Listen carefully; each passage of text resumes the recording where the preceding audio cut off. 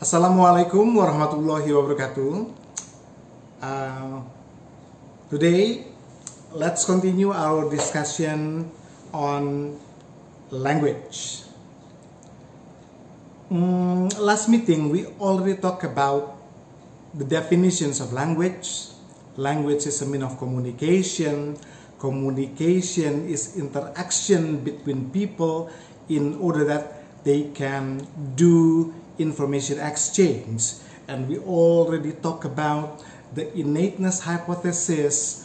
We also talk about the concept of displacement here and there, now and then we also talk about the concept of onomatope versus arbitrariness. So I do really hope that you can get well informed with the concepts that we already talked about last meeting. And at the end of our discussion last meeting, I already underlined that language is primarily speech. In the discussions about communication, we already talked about there are oral communication, written communication, accompanied by non-verbal communication, right? And then when we are talking, when we are asking which type of communication, which media of language is that becomes the primary one. So I told you already that language is primarily speech. Written language, written communication happened later in the modern era. That is the reason why when you talk about language, when you want to discuss linguistics, whether you like it or not, you have to start from talking about language sounds. Okay. The branches of language sounds dealing with the branches of linguistics dealing with language sounds are phonetics and phonology. We are going to talk about phonology later after the mid-task. Before the mid-task, let's focus on phonetics. Okay, now let's start. What is phonetics, everybody? Phonetics is a discussion about the production, the transfer, and the perception of language sounds. What is phonetics? Phonetics is a discussion about the production. So you can see language sounds from, so I am producing something. Can you hear that? Can you listen to that? Yes. So the productions of language sounds is discussed in phonetics. And let me ask you, vous vous appelez comment? Do you get the point? Or no? Because, so I am using the language which is not in your frequency. Okay. คุณชื่ออะไรครับ? So you still don't understand because I am using the language which is not there in your frequency. But if I ask you, for example, كيف حالك يا تلميذي? كيف حالك يا تلاميذ? I think some of you, or not all of you, get the point because you are in the same frequency with the language that I use. Of course, if I say, how are you, my students, I am sure that all of you do understand what I am producing. Okay? Yeah, we are going to talk about it later, what you call that, the frequency, blah, blah, blah, blah. Now let's talk about the production. Let's come back to the definitions of phonetics. What is phonetics, everybody? Phonetics is a discussion about the production, the transfer, and the perceptions of language sounds. Okay. Yeah. The concept of frequency, blah, blah, blah, blah, is dealing with the transfer and the perception. but unfortunately, we do not have enough time to talk about the transfer and the perceptions of language sounds. Perhaps when you are going to Master of Linguistics later, so you can discuss what you call that, the matters about language transfer and language perception. And now I am telling you that our discussions before the mid-test is only focusing on production of language sounds. Although Phonetics is not only dealing with the production, Phonetics is dealing with the production, transfer, and perception. Actually, we should have already started with the idea, what is sound actually? Is it sound? Yes, it is sound. My name is Fauzi. Is it sound? Yes, it is sound. Is it a language sounds? No, it is not language sound. My name is Fauzi. Is it a language sound? Yes, it is. Is it a language sound? Yes. Is it a language sound? No. Okay? Language sound is only produced by the speech organs of human being. Come back to the discussions about the nature of language. Language is only used by human beings. And then what is sounds? What is language sound? What are language sounds? Language sounds are sounds produced by the speech organ of human being. Okay. Now, when we are talking about what you call that, speech sounds,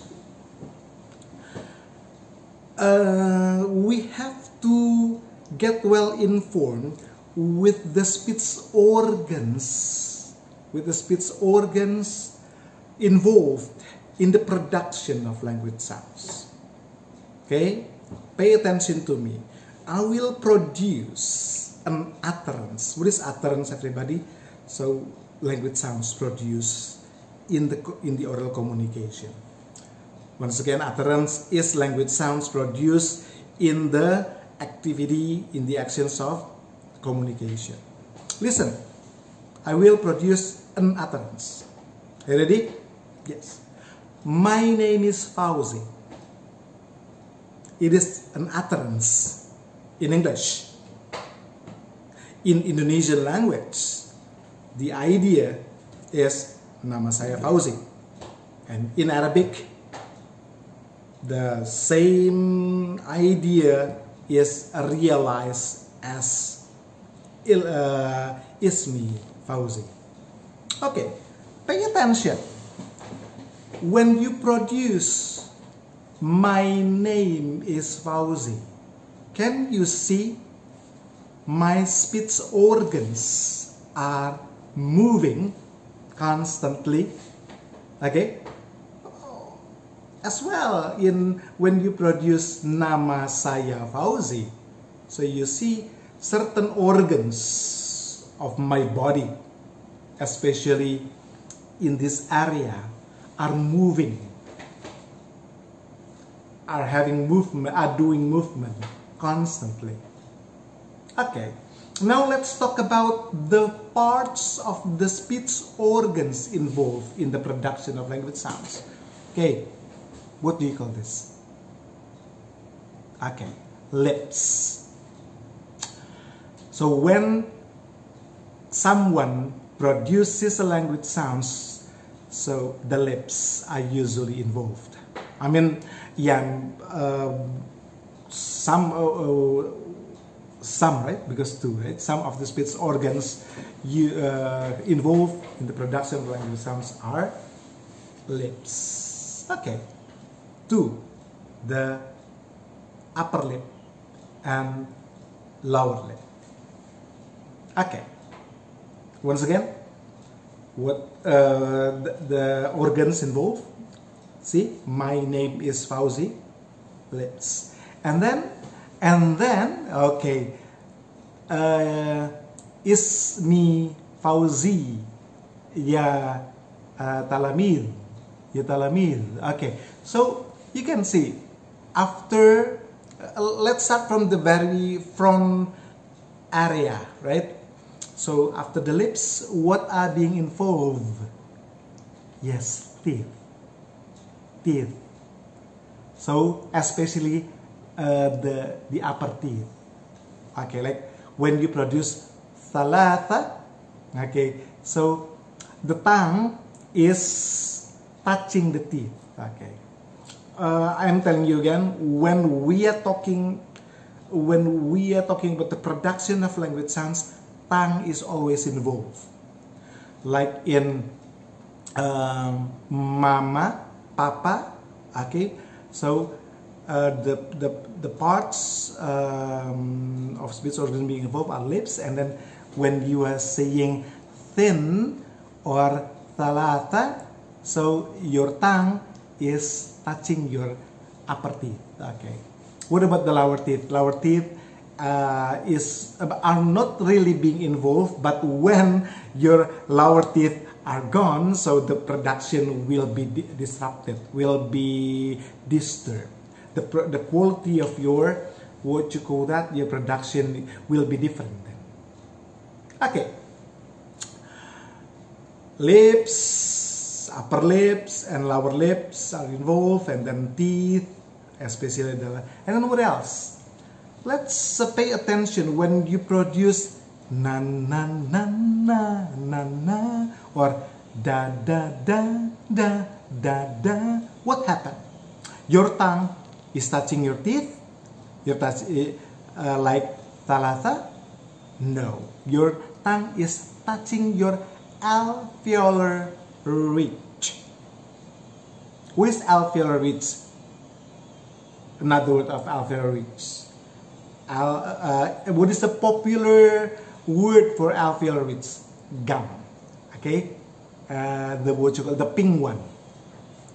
So when you produce n, d, na, da, sa, so your tongue is touching your alveolar ridge. Let's repeat. Lips, teeth, especially upper teeth, a tongue of course, and then alveolar ridge. Let's continue. Go further back. When you are producing the word like nyanyi or jangan, okay, like in a song, jangan jangan cemburu buta, jangan jangan cemburu, like c and j, okay, like ch and j are produced by touching the word you call that, the tongue. Or which part of tongue?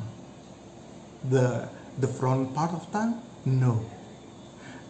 But when you produce ch and j, so you are not involving the front part of tongue, but you are involving the central part of the tongue, touching the, what you call that, the palate, the hard palate, the, what you call that, the ceiling of your mouth.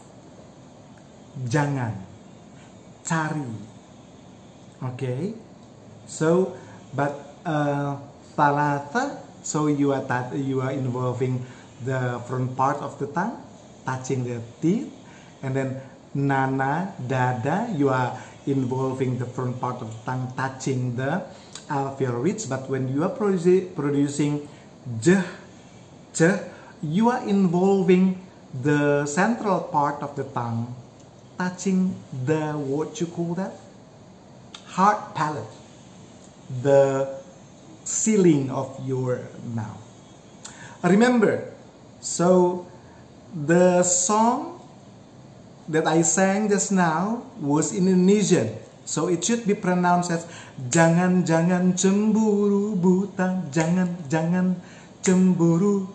That is the correct pronunciation of Indonesian language. not jangan-jangan cemburu buta jangan-jangan. No, that is the wrong pronunciation. Okay?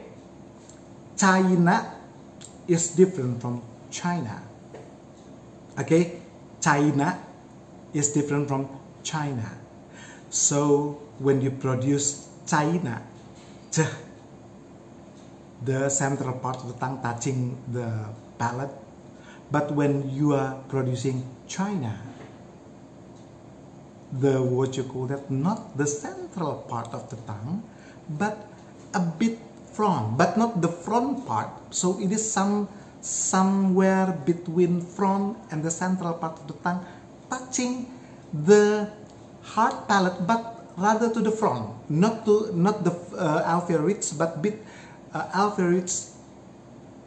alveolar ridge and the hard palate. So China is sound in English, not in Sundanese in Indonesia. In Sundanese it is China. China is different from China. Okay. Yeah. Lips. Okay. What we are talking about are the, what you call it. Let's focus on the speech organs involved in the production of the language sounds. The lips, the tongue, of course, touching the, what you call that, the lower upper teeth, and then the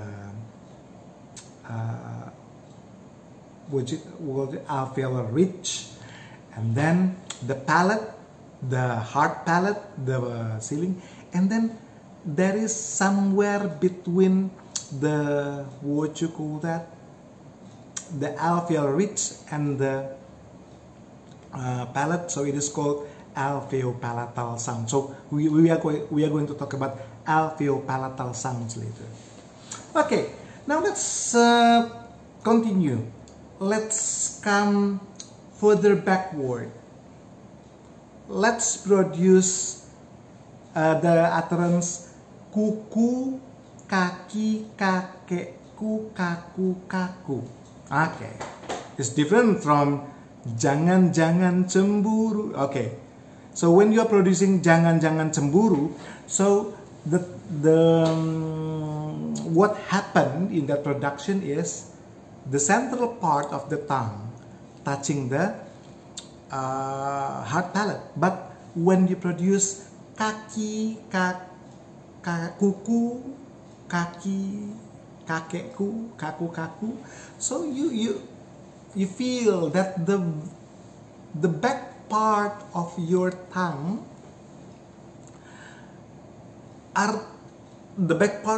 is touching the back part of the roof, or the ceiling of your tongue. So it is called velum. Velum is not hard but soft. So you can say velum is soft palate.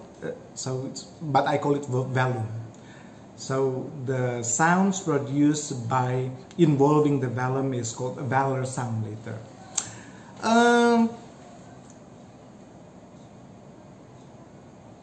Okay. If I ask you to translate children into Indonesian, so how do you translate it? Okay. Some of you, especially the Sundanese, translate children into anak. Okay? But if you ask Javanese to translate children, they would translate it into anak, not anak. You see? Let's come to Arabic. Anak, I mean the final sound of anak is represented by kaf, but the final sound of anak is represented by letter in Arabic, say hamzah. You know it better. Okay, so I have to learn from you talking about the makhraj al-huruf later. Okay, so and are different. Is produced by touching the, what you call that, by moving the back part of the tongue, touching the velum. Okay, the soft palate. So it is K. But when so is produced by moving the something here which is called glottis. That is the reason why is called glottis sound later. Okay, and then what else?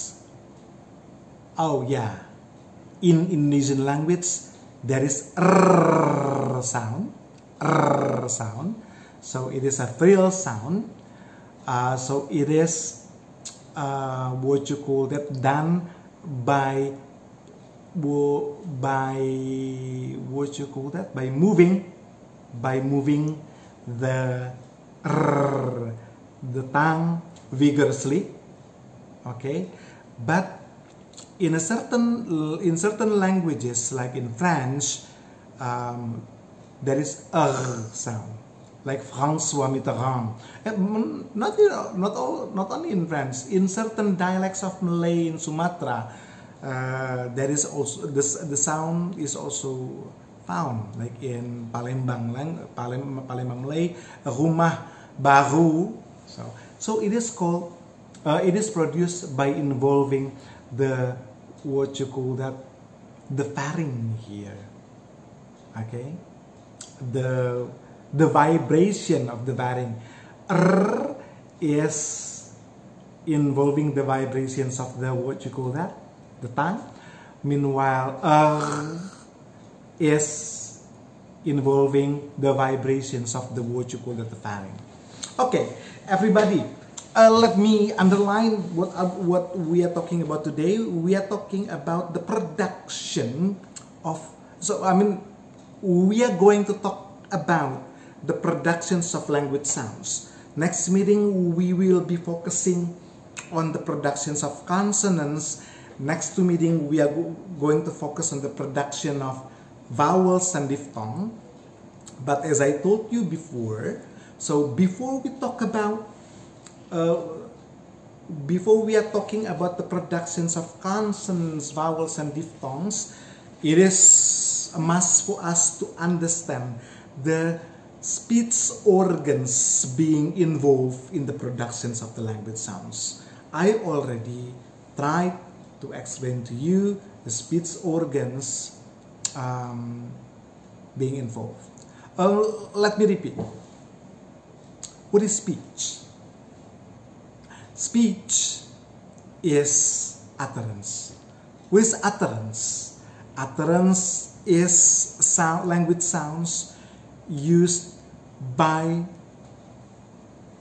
a real person, human being, in a real occasion. Okay? So again and again I'm telling you, so language is only dealing with language. Speech or utterance are language sounds used by a real person in a real situation. Why real persons? So we are not talking about the sound produced by a robot. Okay? And then why real occasion? So we are talking about the sound of language when it is real. Oh yeah. So you know my number, right? My telephone number. Let's say if you ask me, if one of you ask me, Pak Fauzi, can I have your telephone number? And then my answer is, okay. In Indonesian, nomor telepon saya adalah 0817790757.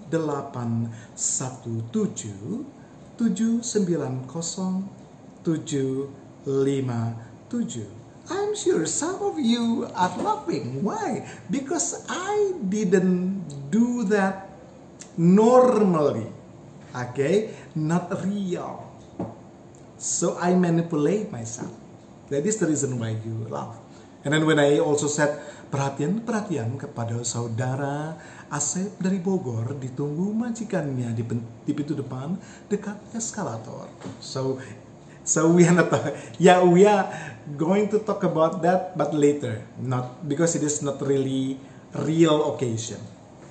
I am telling you, what are we talking about today? So we are talking about speech sounds, that we are going to talk about next 2 meetings, consonants and vowels. And then what is speech sounds? Speech sounds is language sounds.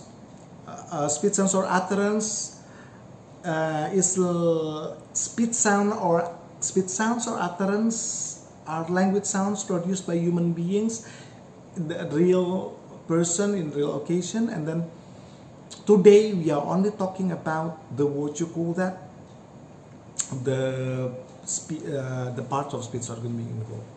And then later I will give you a task besides summarizing this video. I will ask you, I think it is better, so there will be another task besides summarizing this video. I will explain it to you later. So it is already 26 minutes. I think it is better for me to stop. We are continuing our discussions on production of speech sounds next meeting. Thank you very much for watching. Let me finish my explanation today by saying Assalamualaikum warahmatullahi wabarakatuh.